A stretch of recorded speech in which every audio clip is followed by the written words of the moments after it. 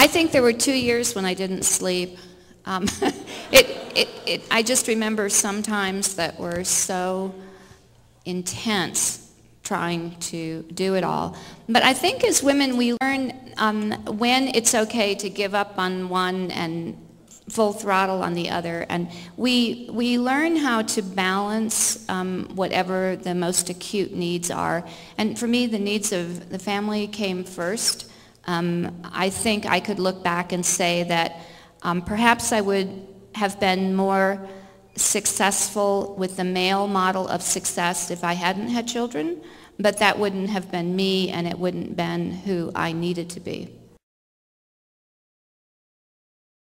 When I was at the university, you know that one of the ways that is really essential for faculty to get promoted in the university is that they have to publish, publish, publish. In fact, we say it's publish or perish.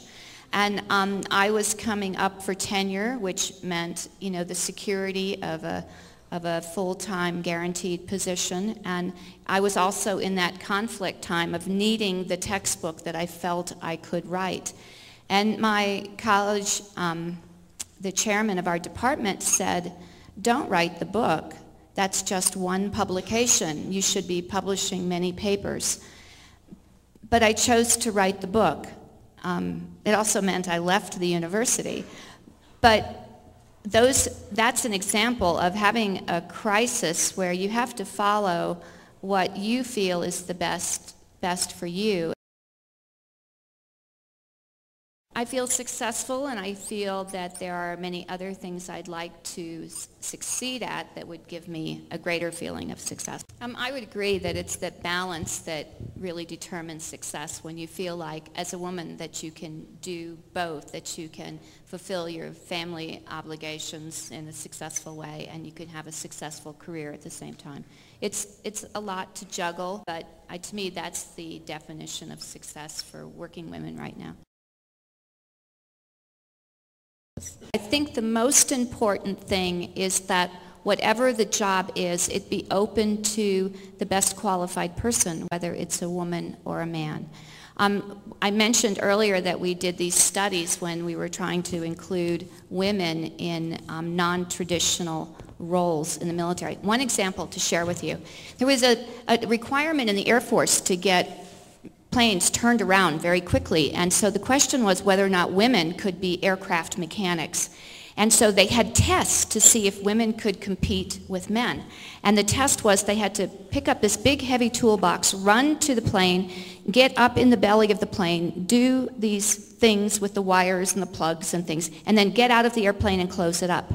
And whenever they did those tests, the women always failed. And they said, see, women can't do this job. But what they did was to step back and break up that task into parts. And they found out that the problem was that the toolbox they had to pick up was too heavy, and that women just don't have the same upper body strength as men. And when they designed a system where the toolbox could be by the ladder that went up into the belly of the plane and it would be hoisted up, the women outperformed the men exponentially, that they were more nimble inside the plane. They had better fine motor coordination, their timing was better, their quality control was better. So the example is important because it says that before we judge whether a man or a woman should do the job, we should look at the skill sets and the requirements very carefully, that all people have the capacity to excel when they're given the chance. I've had mentors, and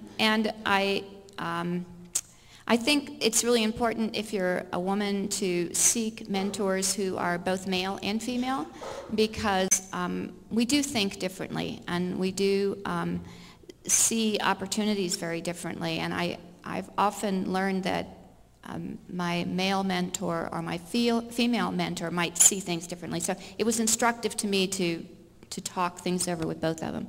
But I think one of the take-home messages I have from this whole mentoring topic is that I feel, and many women in my peer group who consider themselves successful, feel that we have a responsibility to be mentors to young adults such as you. So don't hesitate as young adults, as you're thinking about your career options, to reach out to people who are in positions that interest you, because I hope that they would be willing to help you the way we are willing to help the young people that we work with.